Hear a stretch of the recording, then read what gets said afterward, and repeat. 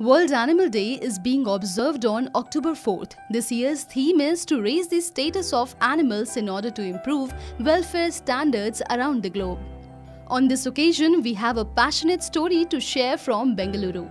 Rakesh Shukla, a telecommunication engineer settled in Bengaluru, has dedicated his life to take care of 800 stray dogs. In fact, he spends 4 days in a week at the dog farm. He started a dog farm near Doda Balapuara, 40 kilometers away from Bengaluru. Initially, there were 7 dogs. Now the enclosure spread in 3 acres land have over 800 dogs. The dogs were rescued from all over India. This dog farm is only meant for the rescue of dogs and no dog is up for adoption. Rakesh Shukla has installed 48 cameras to keep the dogs secure from external threats. On several occasions, vested interests tried to threaten Rakesh Shukla and even 3 dogs were poisoned.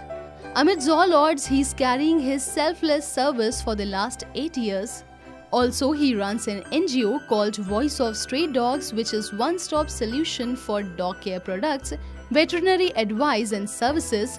Many eminent celebrities support VOSD, fashion guru Prasad Bidapa, badminton player Ashwini Ponappa, Grammy Award-winning musician Ricky Cage, football player Sunil Shetty, and captain of the Indian cricket team Virat Kohli, and many more. For more such updates, stay tuned to One India News.